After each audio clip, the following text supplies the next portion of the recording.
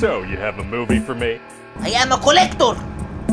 Australian legends. Funny segments.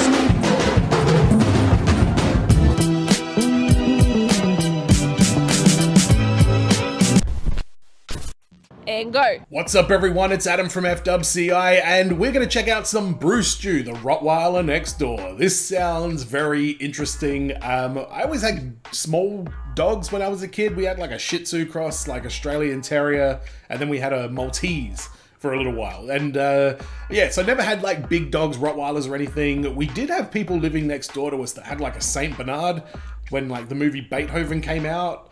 And they like chained it up out the front of their house, and then they chained it up out the back of their house, and we used to like chuck stuff over the fence to that dog to like eat. It was a bad situation. I'm pretty sure the RSPCA got called. It was pretty f***ed up, to be honest.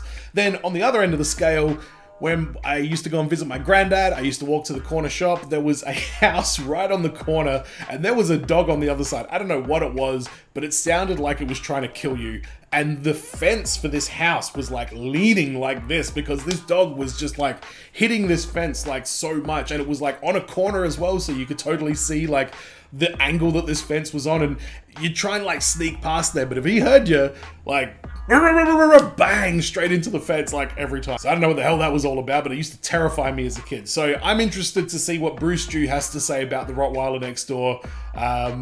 Is it going to be like the Wolverine? La, la, la, la, la. Is that the Wolverine noise?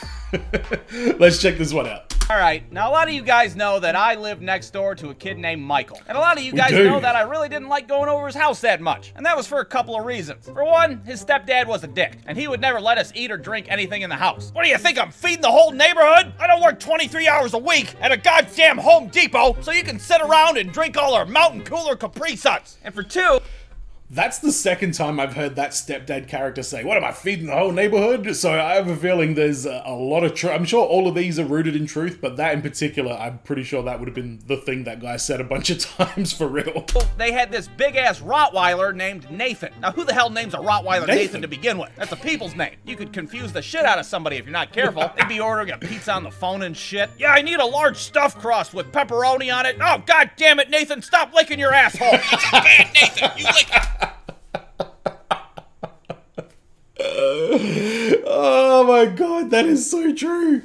Oh, that is absolutely true. Whoa, there's a lot going on the screen right now. Pepperoni, please. Pizza slut. Asshole on your own time. Oh, sick. Dude, I think this guy's son's licking his own asshole. Really? Wow, what a dirty little bastard. Now, this dog was big as hell. He was massive. If he was on a Pokemon card, you bet your ass he'd have 120 HP at least. He'd be strolling around the house looking for something to bench press, looking like a goddamn bodybuilder. Hey, you guys want to rub baby oil on me and watch me flex in the mirror? He was a big dog, but he was a nice dog, and he was super friendly to everybody. Everybody except for me, that is. I don't know what it was, but as soon as I walked into— Hold on a second.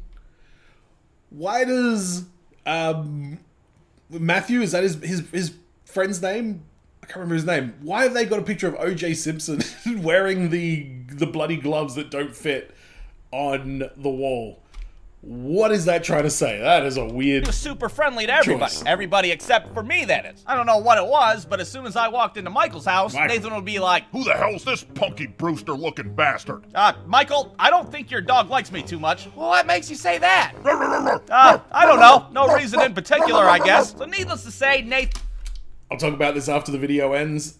Friend of mine, his girlfriend's house, Doberman, old Doberman, going a little bit in the head. They thought it was hilarious as fuck that I was terrified of it. Nathan wasn't my biggest fan. And frankly, I wasn't the biggest fan of Nathan either. I mean, the dog's got eyebrows, for Christ's sake. How are you gonna trust a dog that has eyebrows? So I did my best to keep my distance from Michael's house, as well as Nathan the Rottweiler. But on one particular day, I had to go over Michael's house. And that was because he rented the movie Rush Hour on VHS. And if you were 9 years old in the late 90s like I was, your ass loved Rush Hour on VHS. So we're sitting on the living room floor, we're all excited and shit. Even the dog's over there pumped up like, Oh yeah, Rush Hour. That's what I'm talking about. So we start watching this movie, and we got this big-ass bowl of popcorn in front of us. Oh, is that my Orville Redenbacher that you're eating? God damn it, there you go, feeding the whole goddamn neighborhood again. And everything's going great until Michael spills some popcorn on the floor. That's when Nathan comes over, and he's like, Oh, is that floor popcorn? Floor popcorn's my favorite. And he starts eating the popcorn off the floor. Can I just say, I love the animation of Nathan the Rottweiler and the voice and everything. That is absolutely amazing. So Michael tries to stop the dog from eating the popcorn by slapping him on the ass. Stop eating that popcorn, Nathan!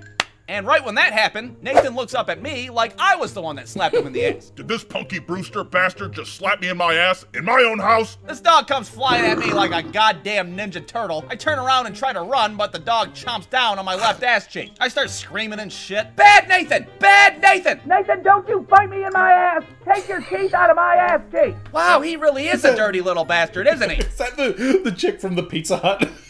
So I'm scuttling over to the front Pizza door. slut, Nathan's still teeth deep in my left ass cheek. Meanwhile, Michael and his stepdad are still watching Rush Hour without a goddamn care in the world. What? Hey, do you think you could beat up Jackie Chan? Hell yeah, I can beat up Jackie Chan. I work at Home Depot. I can do anything. I'm trying to open the Feed the door whole over here, neighborhood then, and that's right? when Nathan decides to bite me in the back of the head. So at this point, I'm like, oh, okay, this is it. This is how I'm gonna die. Via fucking Rottweiler. How fantastic. Somehow I get free, and I run out of Michael's house like the goddamn building's on fire. The back of my head's bleeding, as well as my ass cheek. I walk into my house looking like I just stormed the beaches of Normandy and shit. What the hell happened to you? Somebody kick your ass? It kinda looks that way, doesn't it? I got mauled in the back of my head, and then Nathan bit me in the ass cheek. Nathan bit you in the ass cheek? What kind of fucking friends are you hanging out with? Like 2 hours go by, and Michael comes over to my house. Dude, what the hell happened?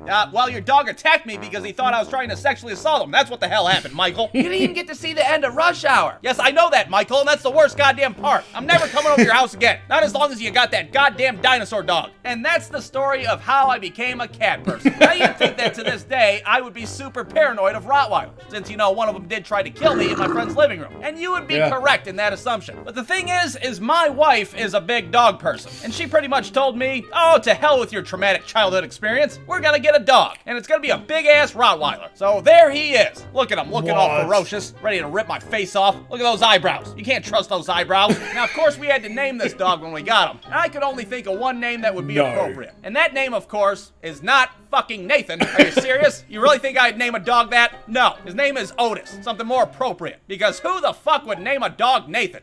Oh, man. He led me down the expectation. They called his friggin' Rottweiler Nathan. Man, yeah, I fully relate to that. I remember going to my mate's girlfriend's house once, and I don't know, my mate went in first, and he said, oh, look, just wait here, like, in the front area. I think someone was asleep. It was like, the house was incredibly dark in there. I think they were, like, shift workers or something. And I walk in there, and I stand there, and I can't even see this Doberman. And it's all black Doberman. Big, massive, like, muscular one, like, you know, it would have been, like, you know, up near my waist kind of thing. A big boy. Big girl? Sam, I think its name was. Again, Sam, come on. You got Nathan and Sam, the Doberman and the Rottweiler. And I remember just standing there once, and this was the first time I was there. My mate didn't bother to tell me, hey, watch out, there's a fucking Doberman in there, like, you know, just chill. He should have just said, wait outside. So I'm standing in there, this dog walks around the corner, and it just, like, locks eyes on me, and I'm like, hey, man, how's it going? And it just started barking. I think it was like a deadlock behind me. I didn't know where to friggin' go.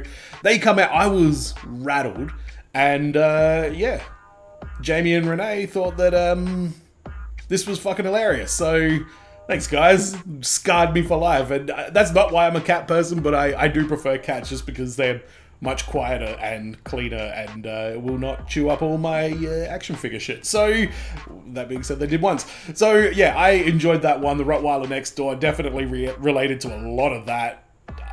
I'd love to know if that was true. Did he actually get bitten and mauled and his shithead friend was like, where'd you go? The kind of thing. Like, damn, man. Is this the last we're ever going to hear of Michael? I don't think it is. But let me know in the comments what you guys thought about that one. Subscribe if you're new. I've got heaps of stuff coming up. Brooklyn Nine-Nine. I'm doing Peacemaker at the moment. I've done Marvel's What If. I've done Hawkeye. So go check out the playlists. Everything is all lined up in there nice. And as always, everyone, be well, stay safe, look after your friends. See you in the next video. Peace.